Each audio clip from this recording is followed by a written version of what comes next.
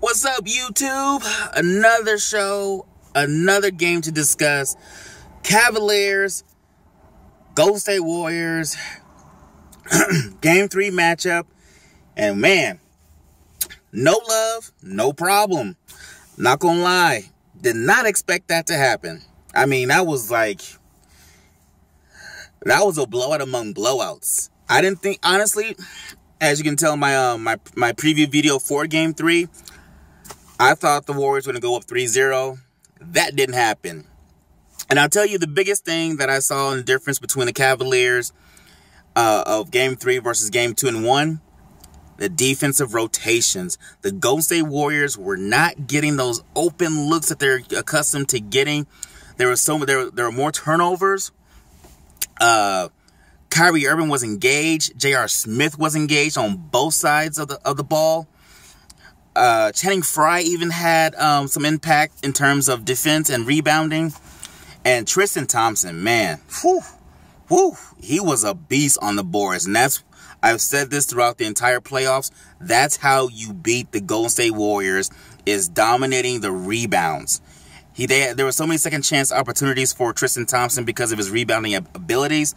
I think he got 13 or 14 rebounds. He had double-digit points. And he just abused the Warriors' front court, the front court. So he earned his money in that game. Now, if he can do that for for the rest of the series, this could be very competitive.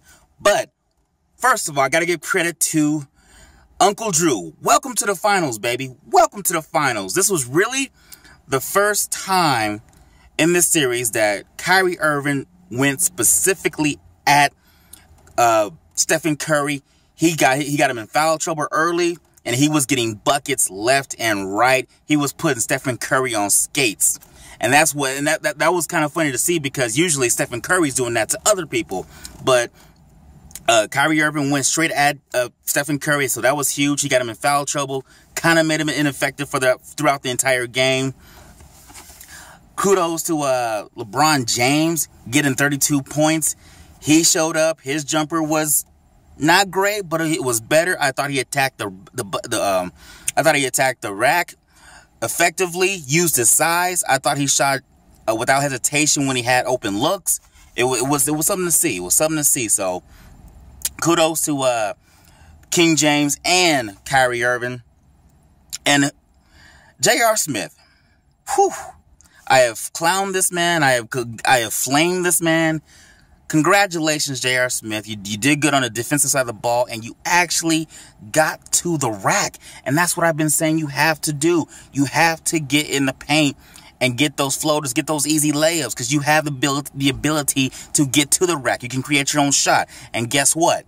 When you got to the rack, your jumper started falling. I mean, you were special. You were special. I believe you had 20 points. Congratulations. So I thought you were MIA. I thought you were with Melo at some nightclub in New York. But guess what? You showed up to the finals along with Uncle Drew. So congratulations. Now, I was thinking about this last night after the Warriors game. After the game. Stephen Curry and Klay Thompson haven't really had great series this year or last year when they won. And I'm just wondering, if we're going to be, as a society, fair and uniform in terms of our criticism, why isn't Stephen Curry kind of not being flamed like other MVPs would be if they had his performance through 3 games? Because if LeBron James had won the MVP, unanimous MVP, by the way, and he had the kind of game, the points that Stephen Curry had, we'd be saying, why isn't this man showing up to play? I'm just asking questions. To this point, Stephen Curry and Klay Thompson haven't showed up in terms of their ability would suggest. They haven't gotten 27 points. They haven't gotten 30 points. They haven't gotten 40 points. So I'm just wondering, where's the criticism if we're going to be fair as a society? Which, I guess I answered my own question. Society isn't really fair, so, yeah. But I just thought that was curious. Now, what do the Warriors have to do to bounce back?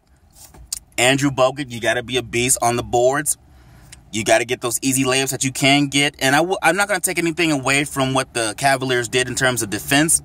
But the Warriors missed a lot of shots that usually they typically make. So they gotta get back in rhythm, because they started out the entire first 4 minutes of the first quarter off. They were cold as cold stone.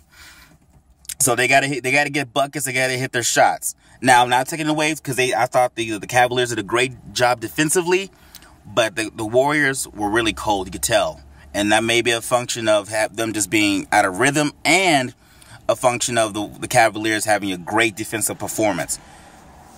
Now, I don't want to overreact. I don't want to be a prisoner of the moment, if you will.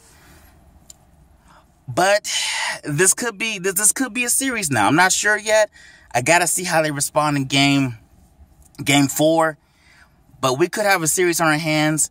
I think now the Warriors will have to make some adjustments, and I think they will, because Steve Kerr, I think, is a very good coach. And I'm curious to see how game 4 is. I'm not sure if it's going to be a competitive series where it's going to go 7. But I'm not as confident as I was of the Warriors winning the series. So I'm happy about that, too, because I want to see a competitive series.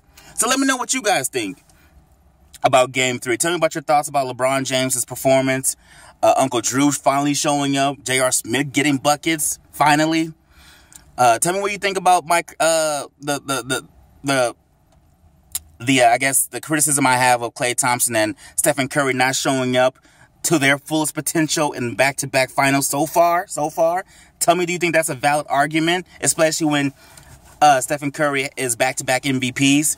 And just leave other comments about something that maybe I forgot about that you thought was a huge turning point in Game 3 for the Cavaliers. Anyway, thanks for watching, and please don't forget to subscribe to my YouTube channel, Letteris Sports Show. Can't wait for Game 4. Now we got a series. Woo!